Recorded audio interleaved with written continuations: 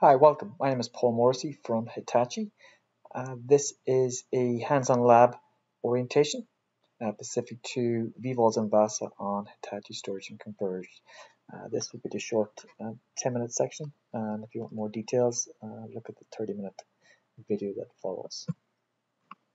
So from an orientation perspective, these are topics we'll go through today. I'll give you a quick tip. We'll do a flat introduction and demo across the installation of the VASA provider. We'll give a quick view into integrated replication services, which is currently in beta and should be GA shortly. And we'll give a peek at the relationship between vVols and containers and VCF. And we'll finish with a tip on migration from VMware to vVols. So first, from a deployment tip perspective, if you search for vVols Hitachi, this will bring up a link to a quick start reference guide.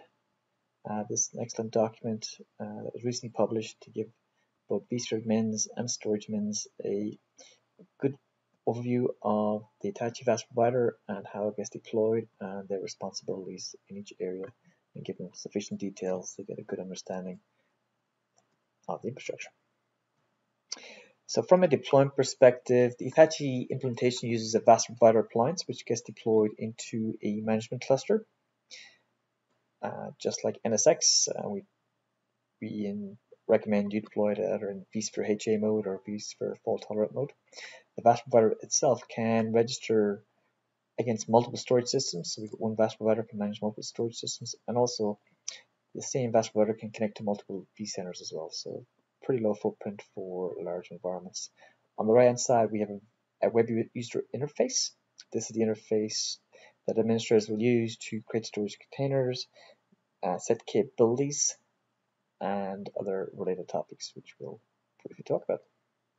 When you deploy the OVF, as part of deploying the OVF, you get this template will come to the section where you enter various parameters, and this really just entering the network information for the VP, which vCenter you're connecting to, and also relevant host names. After you deploy the OVF, the next step will be to go ahead and go to the web user interface. As I mentioned, this web user interface provides an interface to manage vVol aspects. First thing to do is add your storage systems. So whether you get 1, 10, or 50 storage systems, you go ahead and add your storage systems through a dialog here, depending on the model that you have. Once storage systems are onboarded, next step is to create the storage container. The storage container maps to a resource group in Hitachi terminology. This particular storage container has 2 pools that are defined. Once you have the pools visible, then you go ahead and create a capability profile for it. So before we talk about the capability profile, let's give you a peek at capability schemas that are available. So from a capability scheme perspective, these are the capabilities that Hitachi currently supports. Provide capability around performance, availability, cost class, and as you see the various values that we have for those different capabilities. So from a performance class perspective, we can advertise tier 1, tier 2, and tier 3 IOPS capability and so forth. We also have additional type-based capabilities where customers want to have user-defined capabilities such as data location or rack location or availability zone or whatever custom capabilities you want to add can be added as well. On VM compliance, we enable VM compliance. So in this example here, if certain policies are defined on a VM, the Hitachi VASA provider will pick up that particular policy and enact storage changes to match that policy. So for example, if the policy had a tier 1 IOPS and tier 1 latency, we would pin that VMDK to the topmost tier in the storage container. Conversely, if a VM is no longer important in the environment, you simply change the policy to tier 3 IOPS and tier 3 latency, and we would pick up that change and automatically tier it down to the lower tier. And we'll get various other combinations in between as well.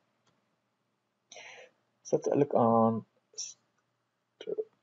capability schema. So we mentioned after you create the storage container, next step is to create the storage capabilities themselves.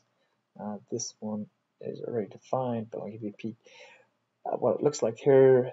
We also give you ability to define capabilities, not just in addition to the pools, but also define specific capabilities for specific VMDKs. So for example, if you wanted certain locations for your swap vVols, you can basically set a policy of where all your swap vVols would land. So for example, swaps generally not that important, so you put them on tier 2 and put them on a certain cost class of storage you want to have. So now our storage container is created. So within vCenter, you go ahead and register the VASA provider. So now the registered VASA provider, it would now be visible here. And obviously once it comes online, you'll see the storage systems or multiple storage systems that VASA provider is managing. Create vVol data store, as you saw in the other standard hands-on lab deck. It's here with the various virtual machines that are currently deployed on this particular infrastructure. From a storage admin or vSphere admin perspective, you can also see the information from the storage container screen, where it provides visibility to actual individual vVols and the particular storage volume or mini volume that's associated with each of the VMDKs. For example, this standard database has 3 VMDKs, a particular resource it's consuming right now, and you can also get visibility to the storage policy that's been assigned to those particular databases. We also provide visibility to VMFS, so customers that are leveraging both a hybrid of VMFS and vVols. And you can actually define profiles for VMFS data stores as well. Kind of a subset of what we provide for vVols, but certainly decent capability. The next topic really is around storage policies. From a storage policy perspective, I have a quick peek at the storage policy. So again, from a storage policy perspective, you have placement and replication capabilities, which you saw on the main lab. We provide various capabilities that can be selected depending on the application services that you're supporting. From a replication perspective, we set up the various remote storage locations, what type of replication technology. Do you want snaps both locally and remotely as part of that policy? So speaking of replication services, let's have a quick peek at that implementation. So again, as we mentioned, we're going to have VASA provider on site A. We're going to have a VASA provider on site B. We use OpsCenter Protector as our orchestration software for replication services. So it provides a very reliable, robust way to manage multiple data centers and replication services. So right now that your VM has been created, it's OpsCenter Protector is taking those VMDKs and replicating them from site A to site B in that environment. As I mentioned, currently in beta. So within the VASA interface itself, you're going to find an object called replication groups. Replication groups basically defines a policy between a source and target. In this case here, we've got 2 policies that replicate from storage container A to storage container B, and they're using asynchronous replication in this case, and they have some remote snapshot policies that are defined as well. Within vCenter, so let's just go through a sample of creating a VM or cloning a VM and just give you visibility to the policy management aspect of that. So let's just go ahead and clone.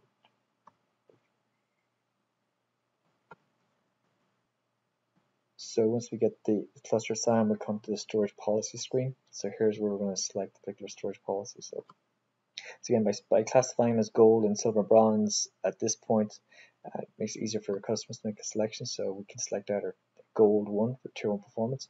Gold 2 is actually vSAN services. But in this case, we'll use tier 1 performance on external SAN vVols. And once we select the policy itself, this will come back with a compatible data store, which is this particular vVol data store is compatible, and also a list of replication groups that match that policy. In this case here, we'll select this replication group.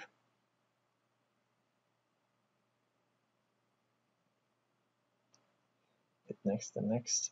So now this VM, once I click finish, it's going to create those 3 VMDKs that were part of that particular VM.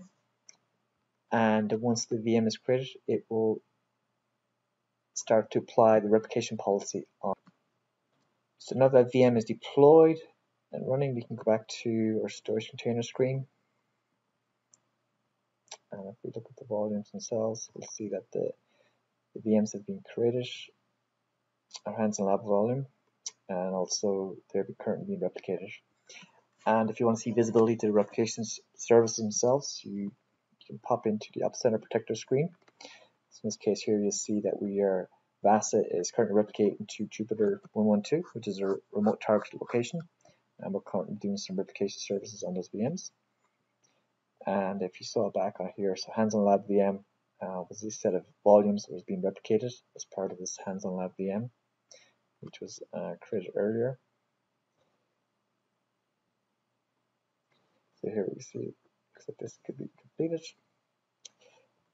We have a look at the volumes that are being replicated. So currently there's 8 volumes that are being replicated. And here you see a list of volumes, many VMDKs are being replicated. And if you recall, our hands-on lab VM was using these set of volumes, 21, 24. And now these VMs are, the VMDKs have been replicated successfully to the second site, and they're keeping a near zero RPO in that environment. So let's quick peek at the replication services that we have. Next, we're going to talk about VCF and containers. So from a VCF deployment, VMware Cloud Foundation enables customers to deploy storage, both primary, principal, and supplement storage. And when customers are using Hitachi vVols in an environment, the advice is to deploy the VASA provider into the management domain, and then you will connect the individual workload domain vCenters to that VASA provider as part of that implementation. And again, through VCF, you'll see some integrations happening between VCF and VASA provider to make this even more seamless going forward. Now there's supplement storage, and very soon principal storage for vVols can support those workload domains in that environment as well.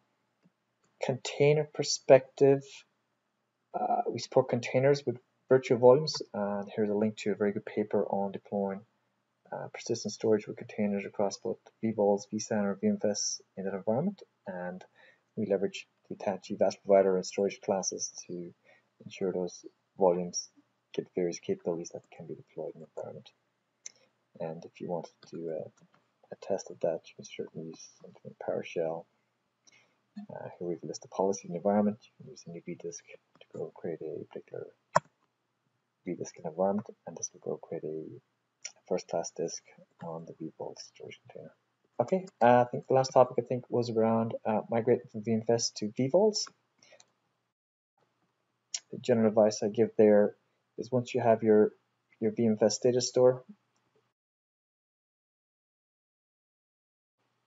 So here we got a set of VMs on the particular data store. I'm going to select one of these VMs here and look at this policy. And so the best practice to migrate this to vVols is update the policy. So in this case here, we're going to change the policy to our replicated services. Now again, we could have just chose to move to vVol and without replication services. Let's try that. And we update the policy. So once the policy is updated, next step then you just do a migrate function. So you just migrate the VM, change storage.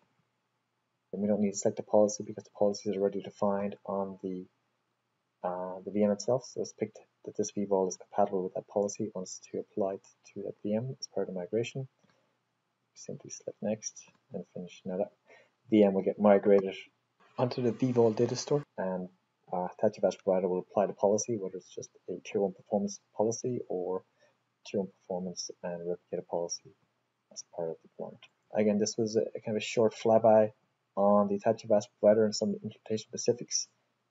For additional details, please consult that quick start guide and or the longer video on this topic. Thank you so much.